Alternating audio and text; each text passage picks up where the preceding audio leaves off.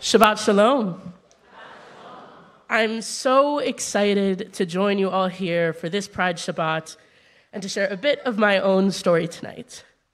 The person who stands before you all this evening has existed for far longer than I've known the words that I now use to describe myself. I am Jewish, and I am butch. I'm often asked why I use this word specifically. Wouldn't masculine woman be easier? Why do I have to pick something so aggressive? I use the word butch because it is a queer word, because it is our word. Much in the way we all say schwitz instead of sweat, kepi instead of forehead, and how we all love to schmooze, but not really small talk. These are words for us and by us. Butch is by my people and for my people. It is purposely and deliberately unclear and undefined. To be Jewish is to ask questions, to rebel against the powers that be, to know the importance and beauty in a single word. Why? I am Jewish and I am butch, and these two pieces of my identity exist together. Not as separate characteristics, but as a single set of constantly intertwined experiences. As I've grown up, my Judaism has taught me to always question the world around me, while my butchness has reminded me that I deserve to take up space. Now, I've always been really open about how much I've struggled with my faith personally. Next week will mark exactly 6 years since I came out, and most days, it feels like an entire lifetime has passed since then. Growing up queer and at least somewhat religious felt impossible.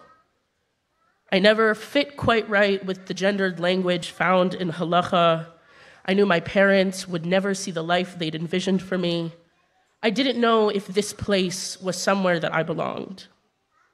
Enter kihila, community, a concept at the nexus of queerness and Judaism, one so near and dear to my heart. I want to tell you all a short story. A couple weekends ago, I flew to Boston for Pride. I spend most of my year there for school, and I found myself missing it, so I decided to splurge and make the trip. Sure enough, the parade makes its way down the street, and the group leading stops right in front of one of my best friends and I. A women's motorcycle club, the oldest in all of New England, about 15 to 20 older butches, all geared up on their bikes leading the charge. And though she is unfortunately at home in New Hampshire and not here to corroborate, I'm sure my friend would agree when I say that I just about lost it. I was dripping with excitement and joy and pride. I'd found my people. The very individuals who made a day like today possible, who made my standing up here and delivering this davar to you all possible.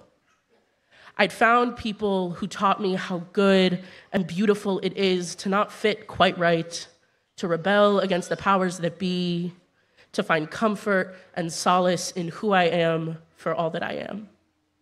See, through my queerness, I was able to find my way back here, to this community, to this synagogue, to this faith, one built on revolution and resilience, on chofesh and ahava, freedom and love. Kihila, community that transcends time and space. In my Judaism, I am home. Even when separated by hundreds of miles, I am family.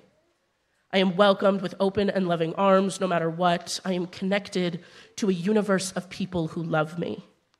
It is my Judaism that allows me to feel welcome and at home anywhere and everywhere. In my butchness, I am aligned with queer people spanning generations, many having fought on the front lines of the AIDS epidemic. In them, I see my history. In them, I see my history and the war they fought for me to be able to live a life of peace. In them, I see my future, everything that I get the privilege of being. So yes, I am Jewish and I am butch, and I am so proud to be both of those things at once, to be a part of such beautiful kihila, kedosha, sacred communities. I hope this Pride can continue to teach us all the beauty in community and family, in kihila that transcends time and space. I hope we can all leave this Pride Shabbat feeling a little more connected to one another, and a little more in awe of the queer community. Shabbat Shalom and happy Pride. We continue with Mich on page 46.